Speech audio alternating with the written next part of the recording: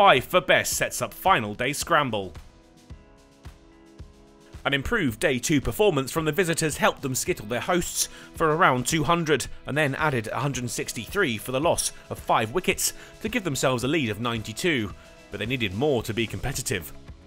Gary Ballance had been doing his utmost to give Yorkshire that platform they so desired, and it wouldn't be long before that hard work took him to 50, scored off 120 balls. Sussex hauled them back though, Patterson a little unfortunate, but Garton would take it, another wicket for the young bowler. 200 was on the board soon after thanks to Ballance, Yorkshire doing their best to set a decent target for their hosts. The former England man was looking in control, that is, until he decided to play no shot to Carson. The umpire raised the finger, he had to go, LBW for 75. Bess and Thompson helped Yorkshire to 250, but Sussex weren't to be kept out. The visitors were soon 7 down.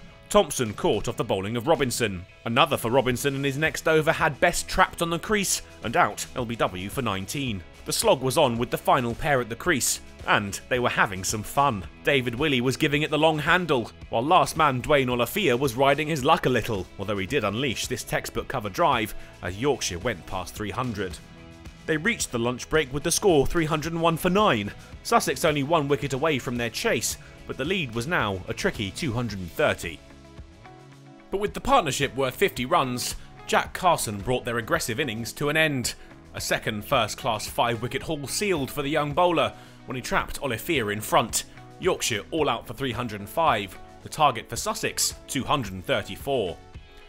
The final 2 bats had done well to dig Yorkshire out of a bit of a hole after their middle order succumbed.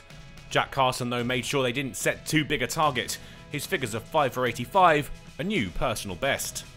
Sussex got themselves off to a decent start. They took the target below 200 after 10 overs, runs flowing with ease from the bat of Tom Haynes, one of the form players of the LV County Championship so far this season.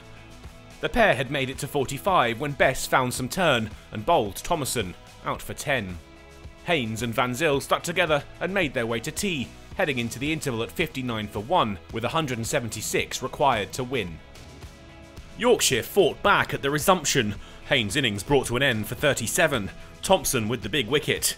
And the chase looked in further trouble when Dom Bess entered the attack for what was to be a game-changing spell. First he removed Tom Clark to make the score 81 for 3. Next to depart was Stian Van Zyl, Bess luring him into a false sense of security. With the very next ball, Bess had his 4th, Delray Rawlins sent on his way with one that turned and bounced big. Yorkshire smelt blood here. Sussex searching for stability, but with Root joining the attack from the other end and the pitch very receptive to spin, the target looked a long way off.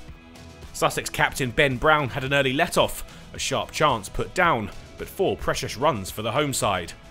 The tension mounted. Just before the close, the target went down to double figures, but with the last action of the day, Bess claimed his 5th, Garton gone, Sussex 6 down, and suddenly, victory looked a long way away again. That sets up a fascinating final day here in Hove, Bess looking to add to his 5 for 33, and Ben Brown searching for a partner that could stick around with him with just 4 wickets remaining.